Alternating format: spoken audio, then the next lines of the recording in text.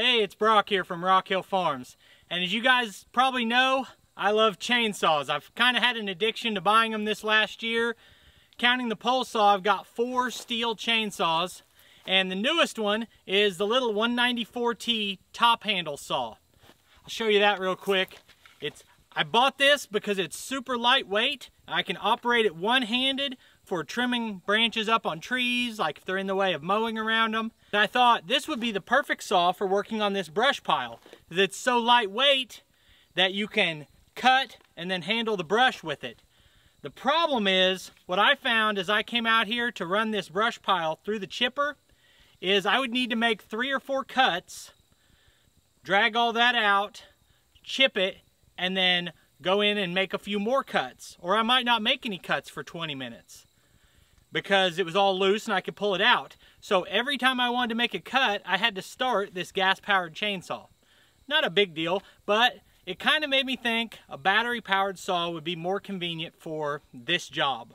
When I bought this saw, I actually went into the dealer because I wanted to get an MS-170. That's the same CC as this one, and I wasn't really familiar with this saw.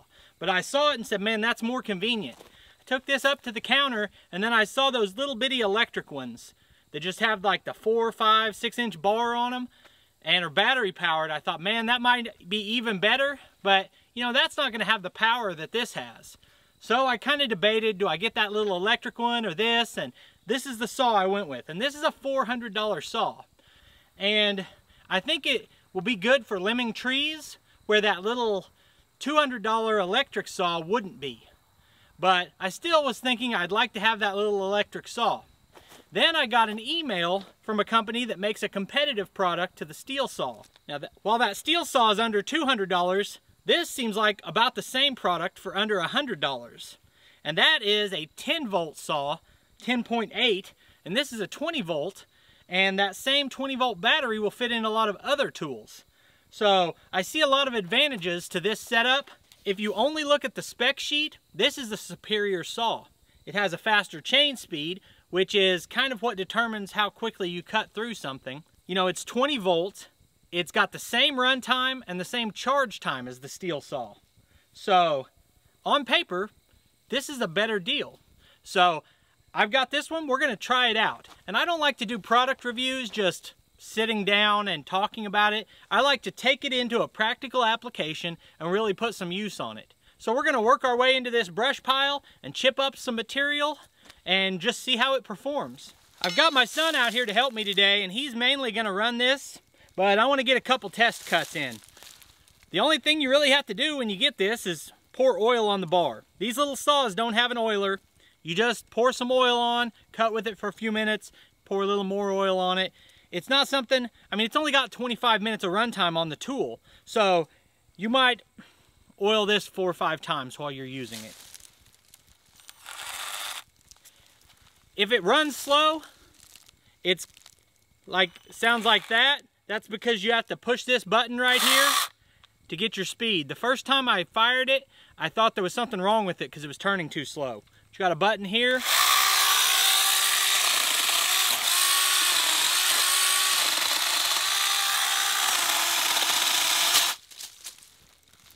Seems to cut pretty good. You ready to get started?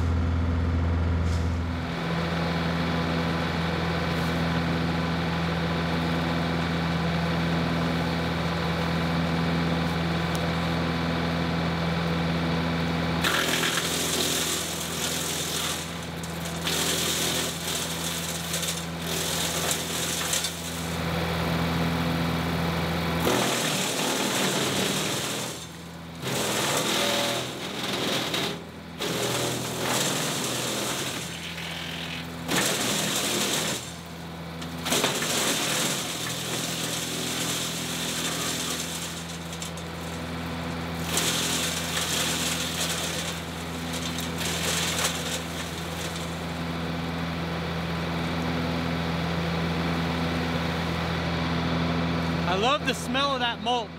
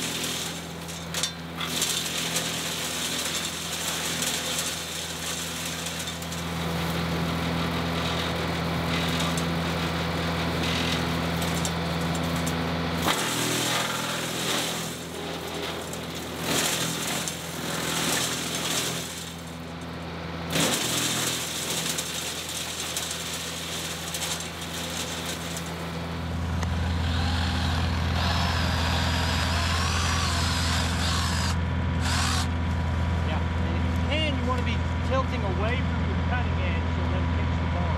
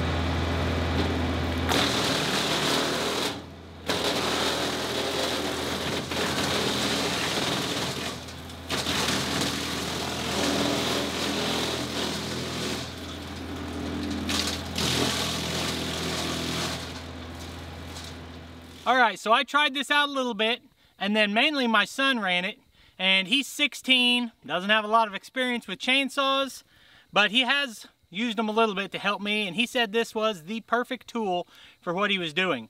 Because you're kind of fighting your way into that brush pile, and then you get a hold of it and drag out what you need, and you want to make that one cut, and then go back to dragging it around. You don't have to start this, or let it sit there and run for 5 minutes till you need it. So the battery powered options are definitely convenient for this. Now I can't compare the KIMO brand because I've never ran a similar tool from another brand, but it did the job and I've been happy with it. I like the idea that this battery can be used in other tools, and so I'll definitely put it through some more use, and then 6 months from now when I've used it a dozen times or more, I'll give more of a full review. So this is never going to replace this saw. I believe this is a 40cc saw.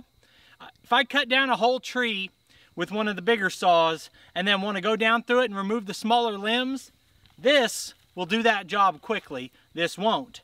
But for what we were just doing right there, this is the perfect tool. I'll put a link in the description and in the pinned comment where you can get this saw if you're interested. I appreciate you taking time to watch the video. You should see a couple more of our videos on the screen, and I'll see you next time.